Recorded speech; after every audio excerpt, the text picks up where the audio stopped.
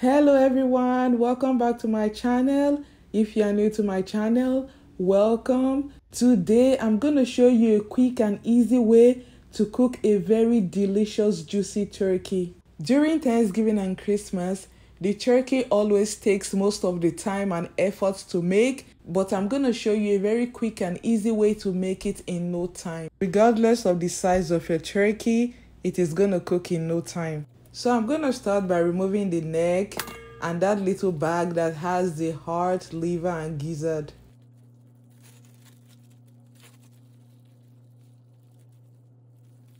Then I'm going to give it a pat down to remove any excess moisture.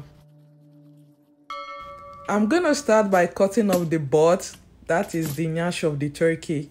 Then I'm going to place it upside down and cut down the spine. Before you cut your turkey, don't forget to sharpen your knife, and while you are cutting the turkey, be very careful.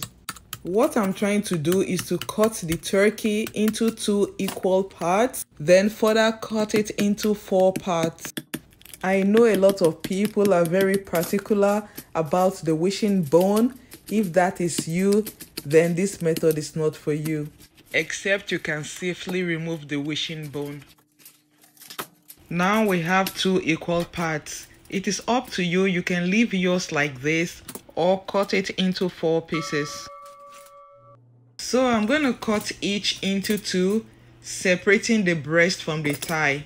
If this is your first time on my channel or you are a returning viewer and you are not yet subscribed to my channel, please subscribe to my channel by clicking on the subscribe button and on the notification bell so that you can get an alert whenever I post a video.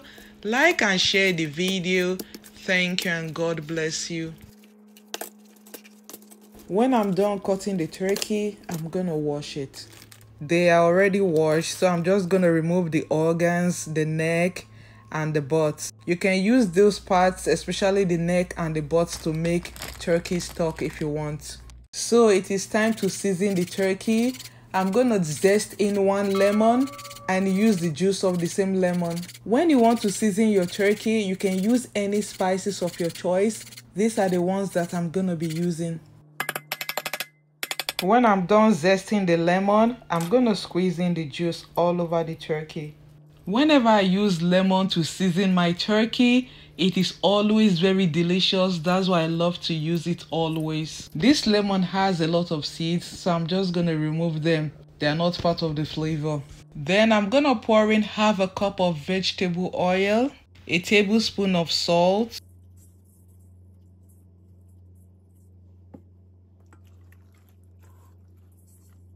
a tablespoon of onion powder, a tablespoon of ground ginger, a tablespoon of curry powder, a tablespoon of crushed rosemary, half a tablespoon of garlic powder, half a tablespoon of rubbed sage, crush into seasoning cubes,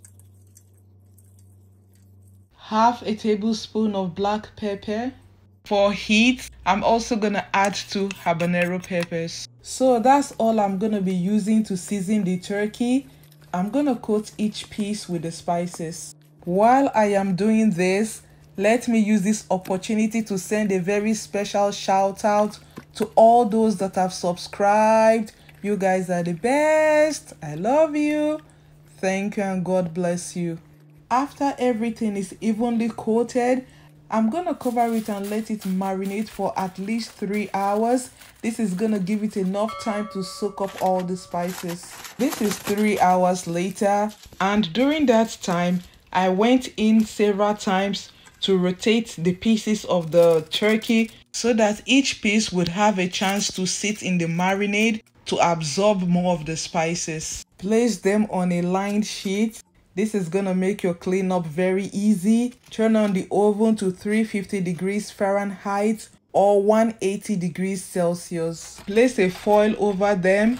This is gonna help them cook properly from the inside and reduces the chance of them browning quickly. 1 hour later, I'm gonna bring them out and apply the marinade they were soaked in, just like basting the turkey.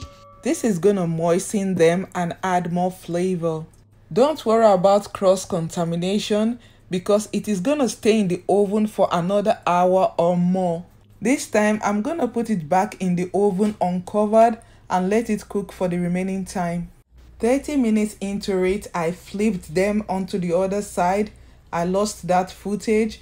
This time I'm gonna flip them back and let them bake for the remaining 30 minutes.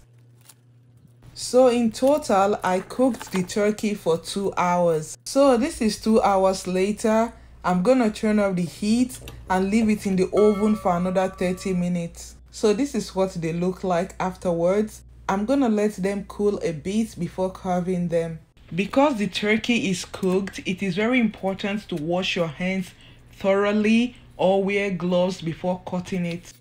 So when you are cutting the parts that have joints, just go to the joint and separate them. Look for the joint and cut through it. Whenever I make my turkey like this, I find it easier to carve. Unlike the whole turkey that is big, you don't know where to start from. So this one is very easy, as you can see.